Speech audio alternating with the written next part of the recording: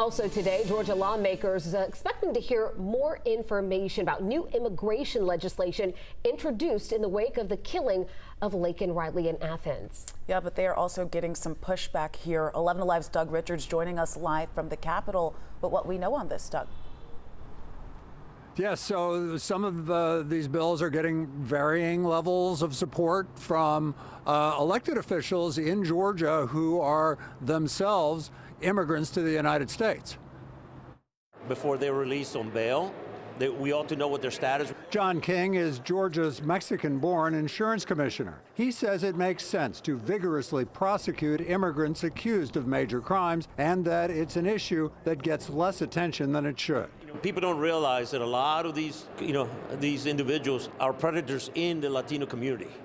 And so because they go, victims are afraid to report those crimes, their voices are never heard. King, a Republican and former police chief, spoke as lawmakers considered a new bill requiring local law enforcement to contact federal immigration authorities if an inmate is identified as an illegal alien and can detain them for up to 48 hours for federal processing. But King told us Georgia authorities should be sure to target immigrants accused only of serious crimes. I don't think we should play too heavy of a hand in that area. Let's start this conversation with the deadly sins. So, an African Caribbean American. Shagun Adeyana of Gwinnett County is among the Democrats nervous about the new Republican emphasis on prosecuting immigrants. So is Solomon Adesanya of Cobb County. And I think passing bills to criminalize immigrants, in my opinion, that goes against the fundamentals that United States were built on. Criminals are everywhere in all communities.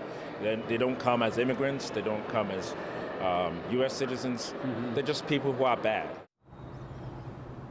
And for these bills to pass, they will need to pick up some traction pretty quickly. There's a key deadline on Thursday, which is called crossover day, which is when bills have to pass either one house or either the House or the Senate.